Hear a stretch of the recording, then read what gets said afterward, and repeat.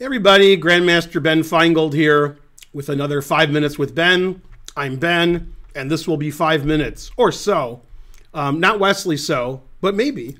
Maybe Wesley So will join us in the 5 Minutes with Ben. Then we'll have to change the name of it. Okay, anyway, enough of my stupidity. This is a game, Nakamura versus Carlsen from the St. Louis Rapid in 2020. And I was very impressed with how Carlsen finished the game with tactics. So in this position, black is up a pawn, and it's a pretty strong pawn. Okay, can't argue with that. But white has an attack down the f file. So like if it was white's move, knight takes f7 sort of crashes through. And if I was black, I would be worried about that. Okay, but Carlsen just played like 100% tactics. So he didn't worry. He played the move rook c3, attacking Nakamura's queen and forcing the queen off the f file. So that's excellent because now f7 won't be under attack. The white queen doesn't have any safe squares on the f file. Okay, so, excuse me. So Nakamura played queen e2, which attacks the pawn on c2. He's got 3 pieces, 1 for each of the c pawns. So he's attacking the c pawn again. And probably if Carlsen defends the c pawn, white can play knight e4, attacking the rook, and maybe get his knight to a good square like c5 or d6. Possibly even f6 and try to get some mating attack. Okay, but Carlsen had none of that. He played queen takes b4. He didn't want to do anything that would allow any counterplay. And here, Hikaru did something which hastened his defeat. Of course, the obvious move is to play rook takes c2, and if we play rook takes c2, black has the move knight e3, which is a very aggressive move. Rook takes c3 is forced, queen takes c3, and not only is black a pawn up, the e5 pawn is attacked, and black is threatening queen c1 or queen a1 check, followed by knight g4 check. So black would be winning here. Okay, so instead of taking on c2 and losing to knight e3, Nakamura decided to defend his g pawn, or so he thought, with the move king h2. Okay, that defends the g pawn.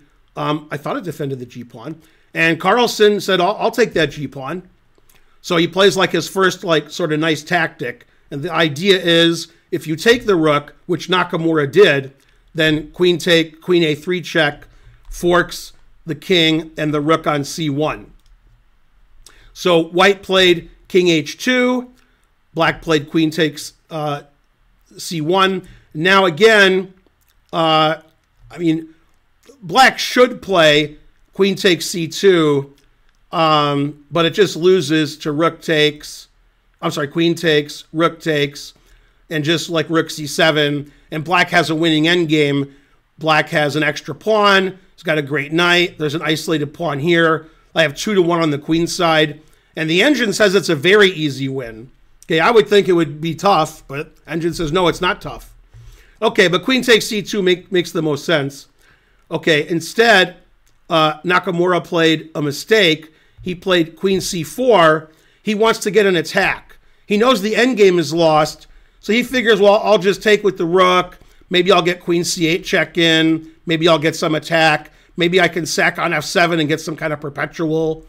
Something aggressive. And unfortunately for Nakamura, Carlsen played another tactic. He played the move rook c7, stopping queen c8 check and defending his pawn. The queen has to move. The queen went to b5. Nakamura's threatening queen e8 check and rook takes f7, and white is winning. And I'm sure Nakamura saw rook c7 when he played queen c4, and he thought this would be a really strong threat, and black would have to stop it. And Carlsen did stop it. Pause your video and try to find the winning move that Carlsen played, which stops the threat of queen e8 check and rook takes f7 check. And we're back. And hopefully you found the move Carlsen did. Carlsen played queen takes g5, taking the knight, which means the f7 pawn has sufficient defense, and now my pawn's going to promote. So if you take my queen, I make another queen, and I'm up a piece, and f7 is sufficiently defended. So after queen takes knight, Nakamura resigned. So instead of losing in a long endgame, he lost quickly because I think he missed queen takes g5. Anyway, Carlsen's pretty good. That was a good rapid game that he won. And they go back and forth in rapid and blitz. They both win a lot of games. But that was at the St. Louis Rapid in 2020. I'm Grandmaster Ben Finegold. This has been 5 Minutes with Ben. Please like and subscribe, and I'll see you guys next time. Bye.